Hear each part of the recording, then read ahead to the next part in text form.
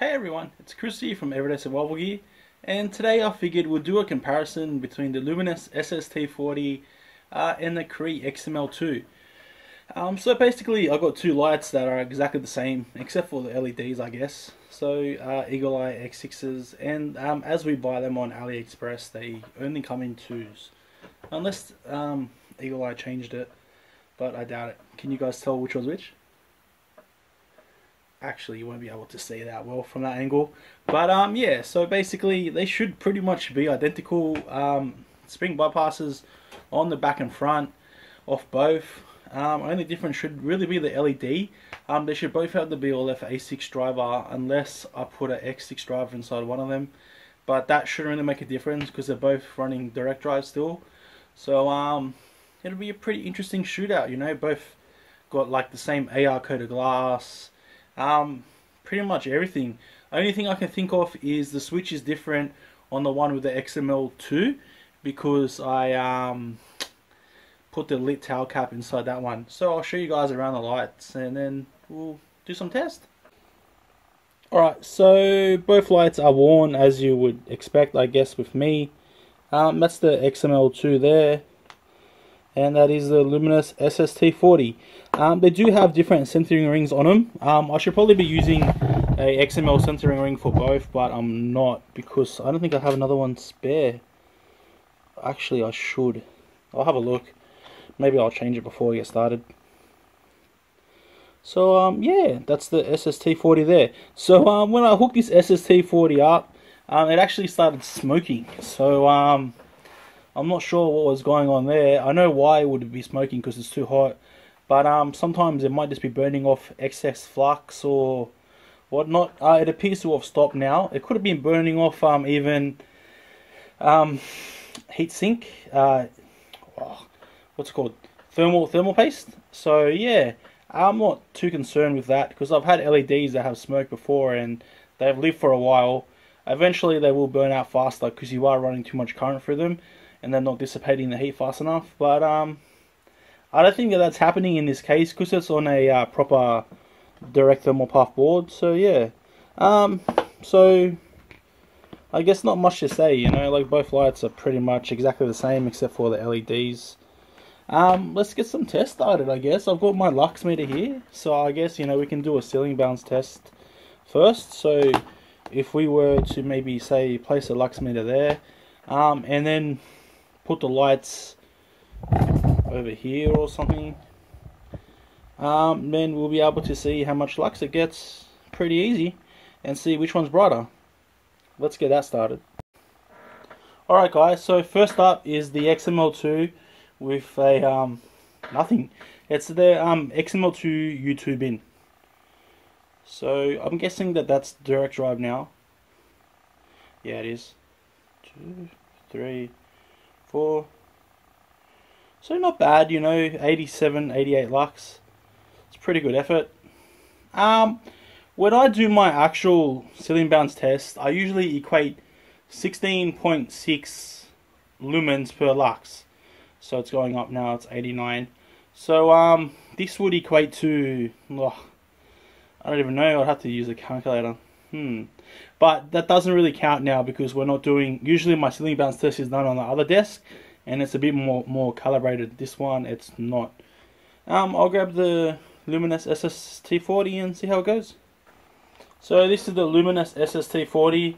It should be on mode 4, I think. So 5, 6, that's not direct drive yet. That should be direct drive now. Holy shit. Wow, look at the lux difference there. Far out. That's a very, very big difference. Oh, wow. I might try and find my heavy gauge wire and we'll check out how much current's coming out of this thing because this thing has absolutely demolished that XML2. Whoa, that's pretty good. Alright guys, so before we go on and do a, what was I going to do, a current test. I think I got to go inside, get the cables anyway. Basically, we'll talk about the XML2 and the SST40. So they're both the same size dies, 5x5. I believe I actually have two spare SST40 and XML2 out here. So when I was going on about it in the JetBeam E40R, because like these SST40s, like if you want to overdrive them, they are very, very good. So basically, let's just say Luminus rate the SST40 up to 5 amps of running current, while Cree only rate the XML2 at 3 amps of current draw.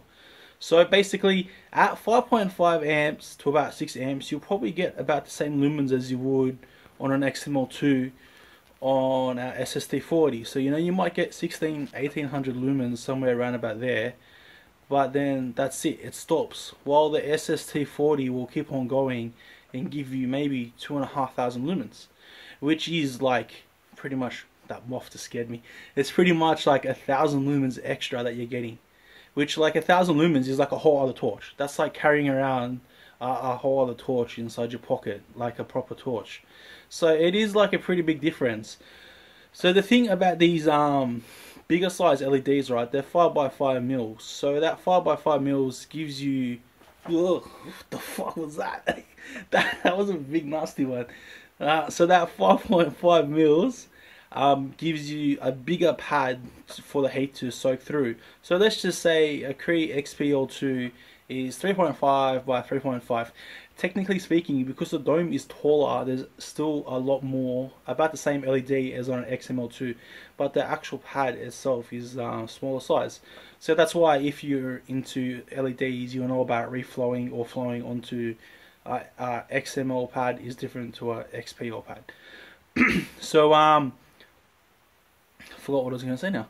So basically, yeah, the those XMLs, they're a lot bigger, so they can handle more heat. So the XML2 is pretty much the same size as the XHP50. The 50 stands for 50mm die, and you know you can get out 4000 lumens from an XHP50 2.2, maybe 4.5. So you know, like, that size can handle a lot of heat. But yeah, so basically the XML, it was a good LED when it came out. It still is good. 1000 lumens is still a respectable number. The XML2 is still good, but for some reason, when Cree designed it, even if you got it on a direct thermal path board, you direct drive it, you're not going to get these sorts of numbers. Basically, the first thing that's going to go is going to be the bonding wires, and I've had bonding wires burn up on me by running it on direct drive. So it is what it is, you know. They're not meant to be overdrawn, so you can't really blame Cree. Well, you're not meant to put through that much current, so like it's your own fault. But like, it would be good to see Cree maybe release like an XML3 or something else, you know, because this Luminus SST40, it's a real challenger to the XML line. It even challenges the XPL. So the only LED that Cree has that is a single die is pretty much the XPL that can keep up with the SST40. Which is quite surprising, because you would think that the XPL couldn't remove as much heat as quickly as the XML, but because of other features in the LED itself, it makes up for that heat, or for the thermal mass problem, because that's what it would be. So yeah, I don't know. So like, to me, like, I paid like $5, maybe $5.50 or something for the SST40s on a direct thermal path board from K Domain. And when I brought this XML that was inside here, I brought it from what do I call it?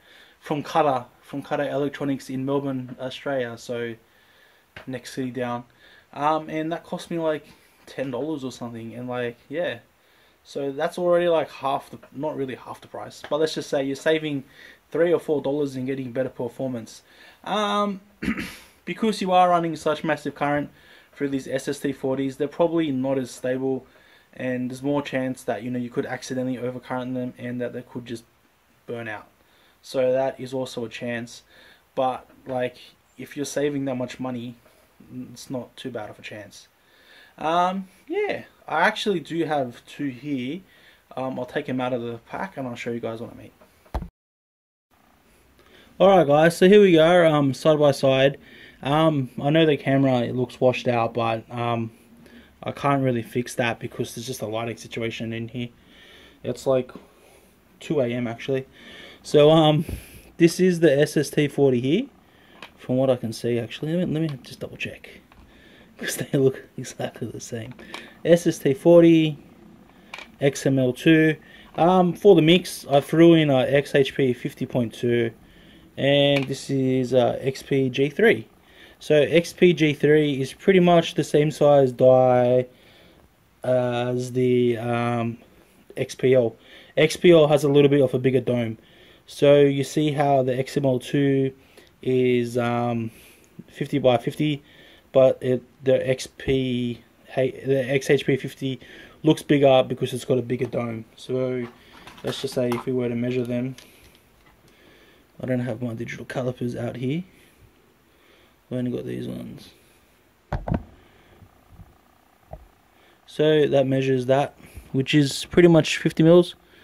Yeah, it's 50 mils. Next up we'll do the that's the XHP. Sorry, that's the XPL. Too many different names here. This is the Luminus here. Smells like petrol in here now. Ooh. Bastard. Okay, so you can see that is basically at 50 mils there. This should also be 50 mils, although it looks bigger, but we'll test it out. This is the XHP 50.2. So you can see now exactly the same size, although it does look bigger because it does have a bigger dome. And this should be 35 by 35, just about 3.5 mils by 3.5 mils. And you can see it's definitely smaller, pretty much just at about 35 mils. So that's that. So yeah, probably don't have to add this bit into the video, but I just thought I'll show you guys that don't know too much about LEDs, about the different sizings and kind of how they work. Alright guys, so now we're outside here. I've got the Cree XML2 on.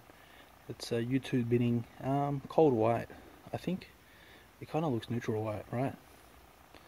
I'm pretty sure it's cold white, but it does have a pretty nice tint. So yeah, you know, you can see super bright. This is like no slouch. 1600 lumens, so it still does do very, very well. We'll go to the tree at 100 meters. So it lights up the tree, pretty easy. So you can see it is bright, no doubt about that. And then I'll grab the Luminus SST40 in a sec, and we'll see how that does. It's only started to get a little bit warm now, still fairly cool the light. Alright guys, now we've got the Luminus SST40 on, or the Eagle Eye X6 with the Luminus SST40. You know, straight away I think you can see that the beam does look a little bit throwier. I'm not really too sure why, when the die size is pretty much the same. But the SST40 does actually outthrow the XML2, because I think it is a tad smaller die. So I'm not even sure what setting this is on, but still on low. So next up, that should be the direct drive there, I'll be guessing. Let me just double check. So yeah, so you can see it is friggin' bright, like crazy bright, like insanely bright. So to the tree at 100 meters, it blitzes it. Like compared to the XML2, it's freaking crazy.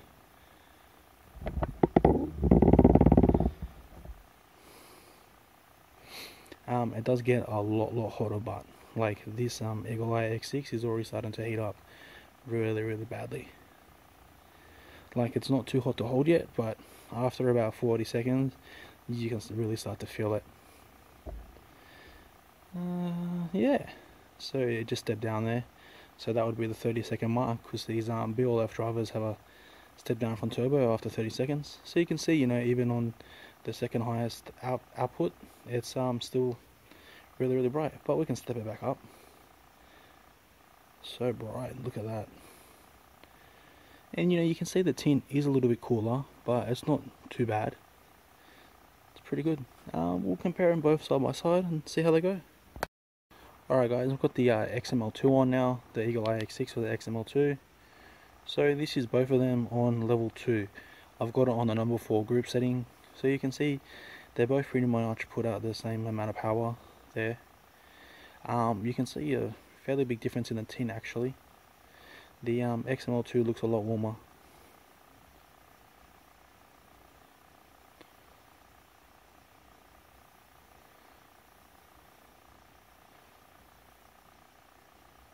So that's both of them on direct drive. So now you can see them side by side.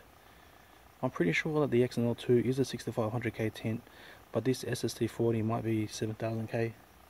So a little bit of a difference. You can see like the SST40 is like crazy bright. Insanely bright.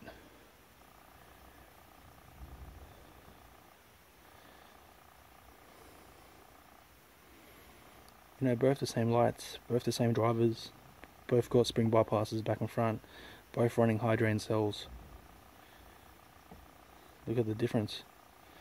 It's insane. So we'll go to the tree at 100 meters. So that's the SST40 there, and that's the XML2 there. So a huge difference there. Alright guys, so yeah, so that's basically the SST40 versus the XML2. You know, with some of the newer bins like the U4 bin XML2, I believe I brought a U4 bin from K-Domain with this. What light did I put it in? Tick tock tick. I don't even know, but I already put it in another light. Did I de-dome it? I don't know what I've done, but it's already in another light. So yeah, you know, you can't really beat this SST40 if you're looking at a single die LED. It's a fucking monster. Like, seriously, it's insane. Like 2,500 lumens. Like, you know, that XML2 in that Eagle Eye X6, that is already work. That's brighter than most street lights, unless you get like a XHP series LED, and the SST40 just makes it look like it's not even on. So yeah, so if you're just getting into modding or whatnot, or you buy a torch or a flashlight with a SST40 in it and you don't know about that LED and you find this video, you will want to be buying that torch, because this thing is fucking bright. I don't know what else to say. Like, it is what it is. It's a machine. Alright guys, I hope I kind of educated you guys a little bit, like, at least, and I didn't just waste your 15 minutes. And yeah, if you get a chance, buy some of these LEDs, de-dome them, because they de-dome well, and like they get double the candela rating than they do with a dome, so you'll get like 1600 lumens of output while getting a pretty good thrower. That is insane. Alright guys, so I guess that's all I gotta say, is that Luminus is not paying me, but if they want to pay me, I'm right here. I got my hands up. Alright guys, so as usual, thanks for watching, like it and subscribe. I was supposed to say that the other way around. Like and subscribe, and thanks for watching guys.